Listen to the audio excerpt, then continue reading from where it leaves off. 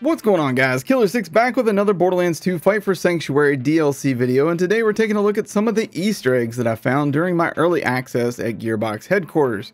Now, before we begin, there's a slight spoiler warning here. If you have not already played this DLC all the way through, including the side missions, then please proceed with caution, as there will be spoilers ahead, okay? Alright, we good? Let's get to it. First, in the Doll Abandoned map, just over the ledge where you first meet Talon, is a junky looking area, and at the very back, tucked into a corner, is a grave with a gun and a helmet with a heart on it.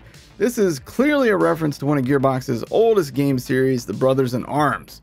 I never actually got to play those games, but I know it's based on a true story of the 502nd Infantry Regiment who was dropped behind German lines on D-Day, and those soldiers actually had hearts in their helmets as well. Likewise, Gearbox captured the detail in the Brothers in Arms games, so this is a very cool, very fitting Easter egg. Next up is the Stranger Things Easter egg. In the Mount Scarab research map, when you reach the prison cell area, just walk around to the stairs that lead up to a couple of cells stuck in the right-hand corner of the room. In one of those cells is a box of Tord brand waffles, but on the side of the box it says property of 11. And as you guys know, 11 is the name of one of the characters from Stranger Things, and she loves Eggos. Awesome Easter egg reference to one of my favorite shows. Now, on my first ever trip to Gearbox back in the day, I got to play a cool little game called We Happy Few, and they've paid an awesome little tribute to that game with a cool Easter egg that you can find up by Vaughn at the back burner.